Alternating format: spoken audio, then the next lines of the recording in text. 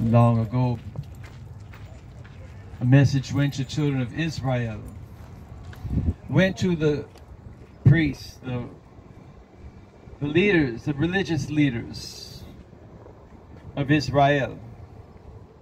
Yet even while they're in captivity in Babylon, because they had forsaken the way, because they had forsaken the Torah, because they have forsaken the ways of righteousness. And it is given to me to read today because the message hasn't changed, the conditions haven't changed. Today there are all kinds of religious leaders. A few are the faithful and true. But blessed be our Father in heaven, He does have His true and faithful. He does, and He always has had those who do not bow their knee to the evil one, to serve themselves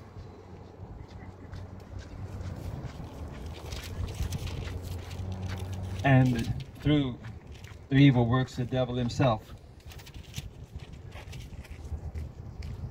Today I'm reading from Ezekiel, the 34th chapter. And it reads from the New King James Version of the Holy Bible, saying, "And the word of the Lord." I find now in my King James Bible, everywhere it says Lord, or it says God in capital letters. We look up in the original Hebrew and it was Jehovah. Father did not prohibit us from knowing His name. Good fathers want their children to know their name. And our Father in heaven is no exception. He spoke through the prophets that the Gentiles would know His name. But the Romans didn't want His name to be told, so they prohibited it. And they burned a rabbi alive, which caused the other rabbis to say, well, maybe we'll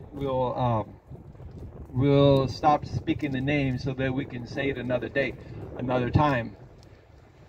The time is at hand. The Romans are long gone. No more getting burned at the stake for speaking the name of our Father in heaven. So I'm going to use that, His holy name,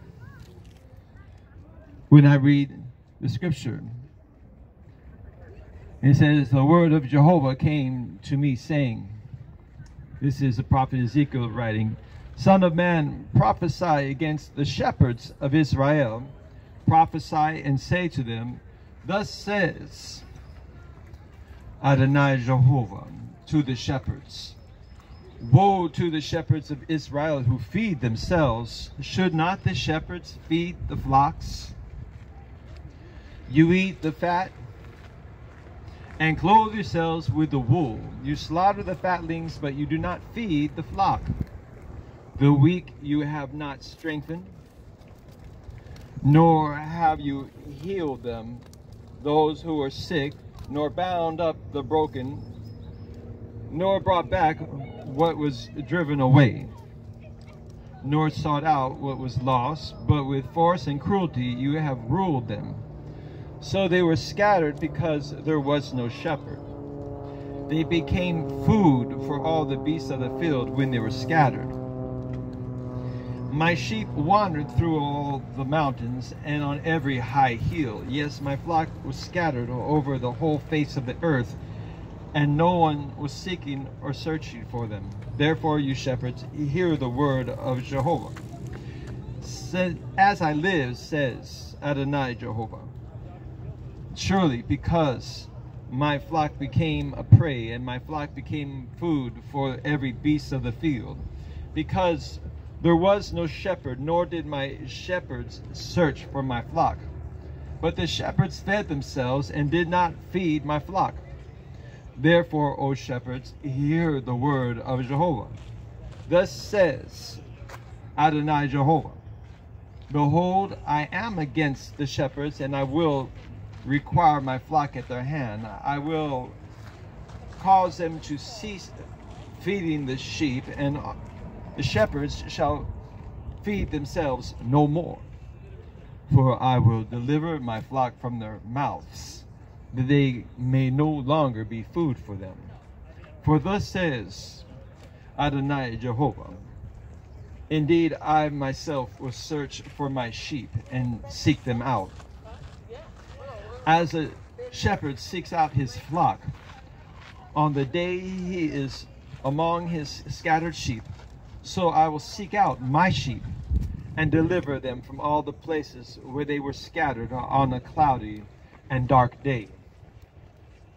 And I will bring them out from the peoples and gather them from the countries, and I will bring them to their own land. I will feed them on the mountains of Israel, in the valleys and in the inhabited places of the country. I'll feed them in good pasture, and their fold shall be on the high mountains of Israel. There they shall lie down in good fold and feed in rich pasture on the mountains of Israel. I will feed my flock and I will make them lie down, says Adonai Jehovah. I will seek what was lost and bring back what was driven away. Bind up the broken and strengthen what was sick. But I will destroy the fat and the strong and feed them in judgment. And they did a good job on the fort. You can't do cold cream first. We find the beginning of this prophecy has already began with the children of Israel that had scattered to every nation, every part of the earth. You can find the remnants of Israel deep in the heart of Africa, the Igbo tribe. They fled from captivity in Babylon, but they have suffered captivity in America. We find that even in China, there's a family that look Chinese, except for they have a straight nose and they have Jewish eyes, and they light the menorah and keep the holy feast. We find in every nation the people of Israel are scattered, but being drawn back to Israel. And yet, those wicked shepherds that want to change the law and deny the good seed to the land, to the people, we find a time before us that deliverance shall come even in Israel, and there shall be peace on earth, and all the people shall rejoice as the people who receive the Messiah, as is written, that through the tribes of Israel, through the brethren, even through the tribe of Yehudah, there will come the prophet, and there's none other.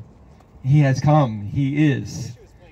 And he was not merely a prophet, for a prophet is a messenger. A prophet is an ambassador, and he was all of that, but more. He died the death of a martyr, but he was more than a martyr. Martyrs don't get back up again. He walked on water. He multiplied fishes and loaves. He gave sight to the blind, and he still gives sight to the blind. He healed the sick, and he still heals the sick. He forgives sin. As he was, he is, and always will be. Of the Elohim, the word came forth and dwelt among us. He was wrapped in flesh, and he did no sin. He kept the laws written in the Torah, but in due season, in that appointed day, in that acceptable year of Jehovah, there came a time for the Lamb of Jehovah prophesied, that Abraham prophesied to come. The Passover lamb was slain, and he said, "It is done, it is finished." He's not going to go back to the cross again. That is done, it is finished. If you need healing You don't have to ask for him to do it again. He's already done. Have you received life? Life, the way, the truth, and the life is Yeshua HaMashiach. We call him Jesus, and he answers prayers because he's merciful and his mercy endures forever. Well, this word in Ezekiel, it didn't stop with the shepherds. It kept on going. I'm gonna keep on reading because the title of this message is Shepherds, Sheep, and Lambs. So the message kept on going. I'm reading from Ezekiel, the 34th chapter, and now I'm coming into the 17th verse, and it says, "And as for you, O my flock, thus says Adonai Jehovah, behold, I shall judge between sheep and sheep, between rams and goats. Is it too little for you to have eaten up all the good pasture, that you must tread down with your feet the residue of your pasture, and to have drunk of the clear waters, that you must foul the residue with your feet? As for my flock, they eat what you have trampled with your feet, and they drink what you have fouled with your feet. Therefore, thus says Jehovah, thus says Adonai Jehovah to them, behold, I myself will judge between the fat and the lean sheep, because you push them side and shoulder, butted all the weak ones with your horns, and scattered them abroad. Therefore I will save my flock, and they shall no longer be a prey. And I will judge between sheep and sheep. I will establish one shepherd over them, and he shall feed them." The good shepherd is Yeshua HaMashiach. The good shepherd came and he laid down his life for his sheep. And he gave a command saying, "As I have loved you, so you also love one another." This command we have received, that we should love one another. He spoke about little ones that believe on him, saying that beware of offenses, because it would be better if for a millstone put around your neck and be cast in the midst of the sea than offend or cause one of these little ones to stumble. And so today we're looking at a time we can understand all that he spoke in the scriptures. He talked about a narrow way. He said, many are called, but few are chosen. Many are called. We hear his voice. He can even receive miracles. Some have died and seen heaven and been sent back, but still struggling to get into the way of holiness. My eyes have seen the King. I've seen heaven. I've seen hell. I've seen through the door to the fire, the bottomless pit where the fire was so hot. The part where I saw, there was no smoke. That means it's a very hot fire, no smoke. And I'm not going in there. I didn't have to go there. I don't want to go there. I'm not going there. Because I've turned to his way to study his laws, that I may keep them and walk in his ways.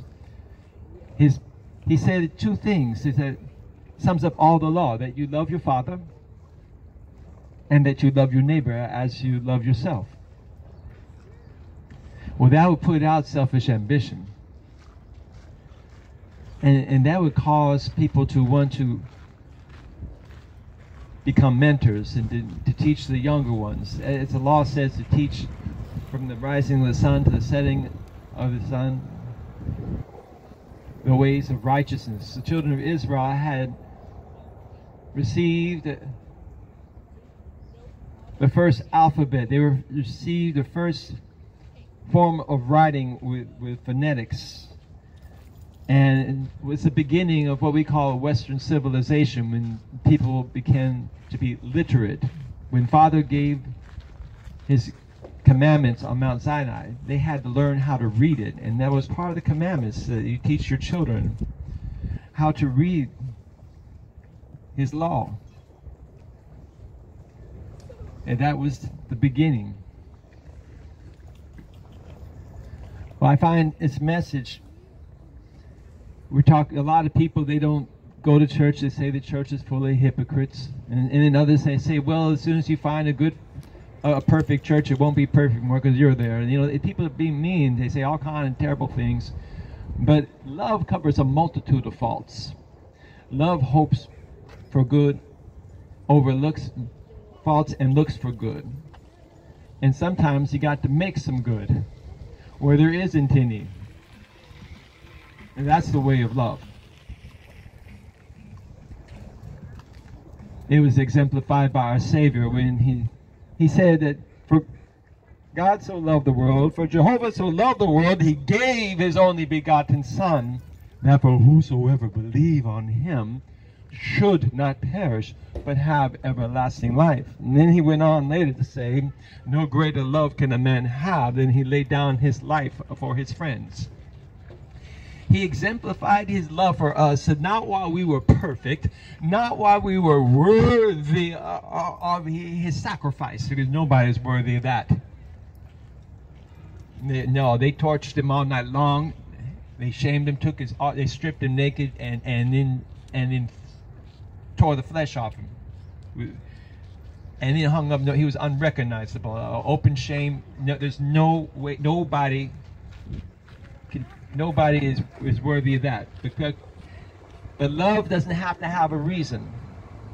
This kind of love, that he reaches out to us while we are yet sinners and lay down his life for us. If we could get a hold of that, then there'd be peace on earth. If we would want to live like that, if we could forgive regardless whether you say you're right, you say you're wrong, whether you're right or wrong, where's the peace, where's the love?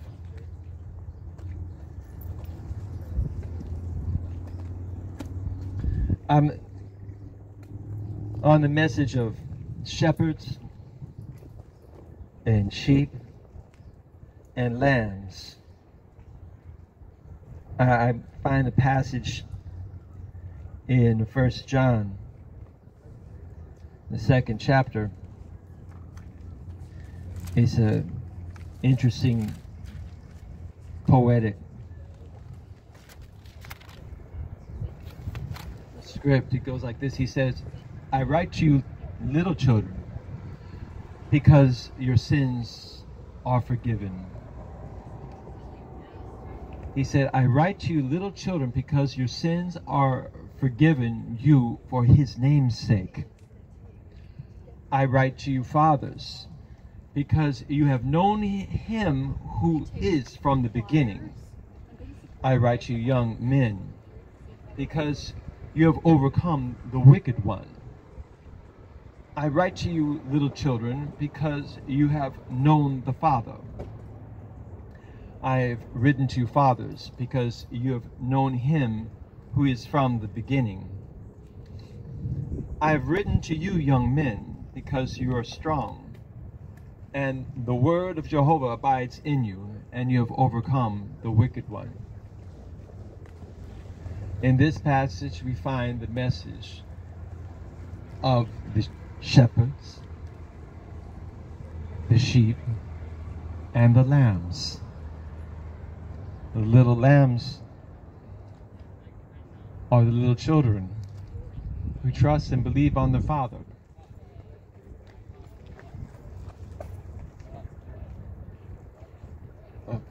The fathers are they who beget the little lambs and show them the Father, having known him who was from the beginning. But the young men, these are they who stand against the evil one.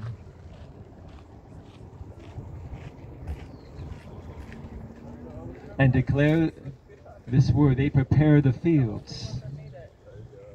that good seed may be sown. I'm doing a meeting next week with the owner. They bring the water. They bring the seed and the water, and they stand and with patience endure, and in good season reap a harvest.